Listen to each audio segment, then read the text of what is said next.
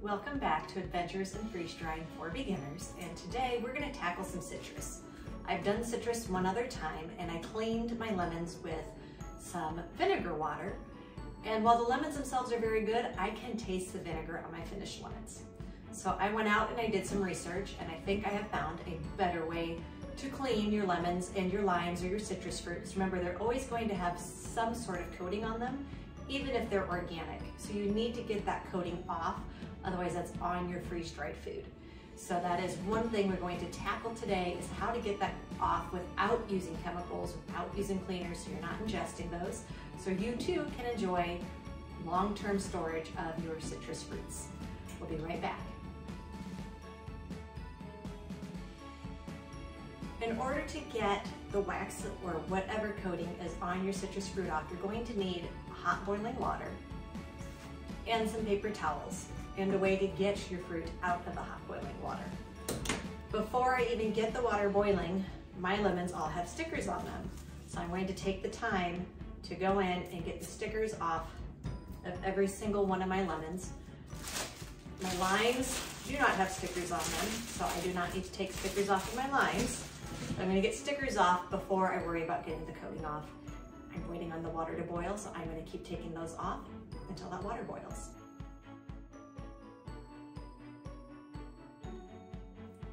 I have my pot of boiling water, stickers are off of my produce, and I've got a container that can handle having boiling water put into it. So I'm going to go ahead, I'm just going to start with a little lime, put that in there. I'm going to take my ladle and ladle some boiling water over that lime.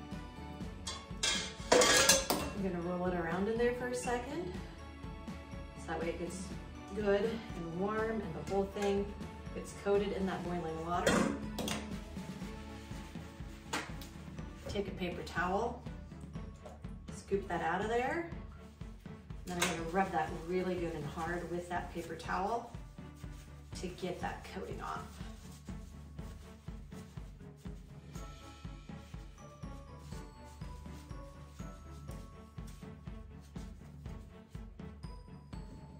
This feels very different than one that hasn't been having it removed yet. I can feel that the wax is off of there. So again, I'm just going to keep adding one in, adding some boiling water, roll it around.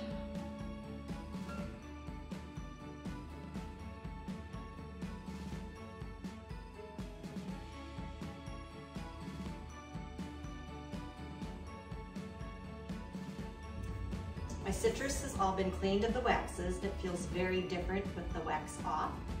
So now I'm simply going to very closely cut those ends off, because I've discovered those really don't work great for much of anything. I will still put them on a tray because I can powder those and use them as lemon rind.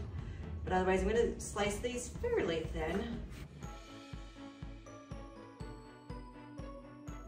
I've chopped up all my lemons and my limes. I have 1 tray of limes and 3 of lemons. I'm going to get my lids on these and put these in the freezer. I have decided my deep freeze is running anyways, so I might as well let my deep freeze stuff and let the freeze dryer just get cold, because these are already frozen, and not use that extra electricity on that freeze dryer to freeze food since I've got the deep freeze running. So we'll be back as soon as I've got these frozen solid.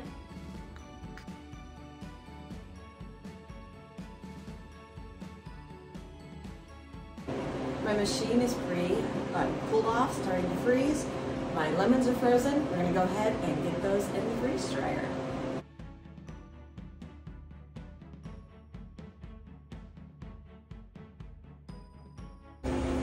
Welcome back.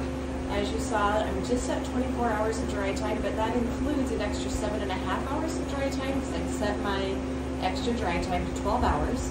So why don't we see if these are done? So this is that top tray of lemons. There is nothing cold about any of these. Not sure why some of it turned a little pink up here on that guy. But otherwise, you know, there's some sticky on here still. I don't know how I feel about the sticky.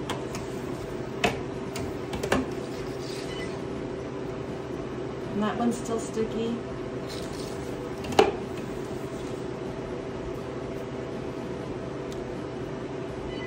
The lines are not sticky.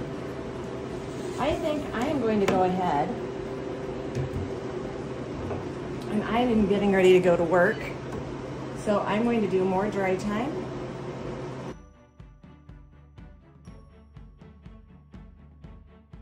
I'm home from work and I've done the other things I needed to do, so it's been a little over 35 hours since I put the limes and the lemons in my freeze dryer.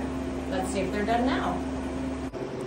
You'll recall this morning when I checked these, they were still sticky, so I decided they weren't done and I put them back in until I got home from work.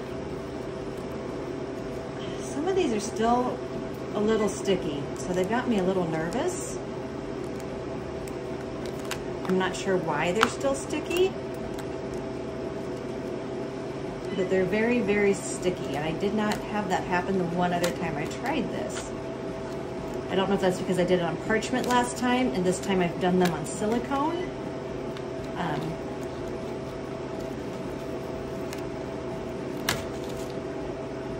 And they're breaking in half. I think it's just the sugars. I mean, that definitely broke in half.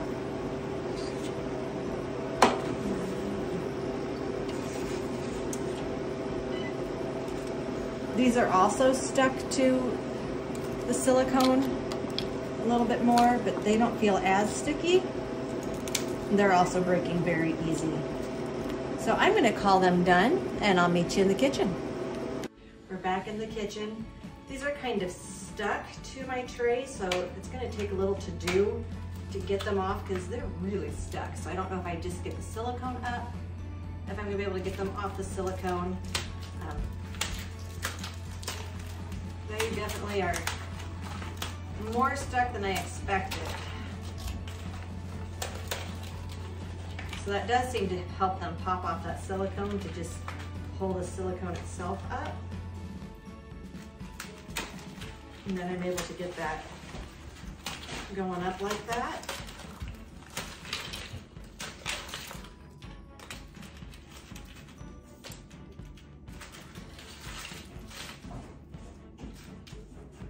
I think I'm going to put one tray per bag, if I can get those all in there. This one is a gusseted bag, which I like because it'll stand on its own, which makes it a lot easier to fill. Which I can. So once I get all of my bags filled, I'm going to put my oxygen absorber per bag and go ahead and get those sealed. I will probably actually wait to seal them a couple days and check and make sure that these are actually dry and that they don't need to go back in the freeze dryer.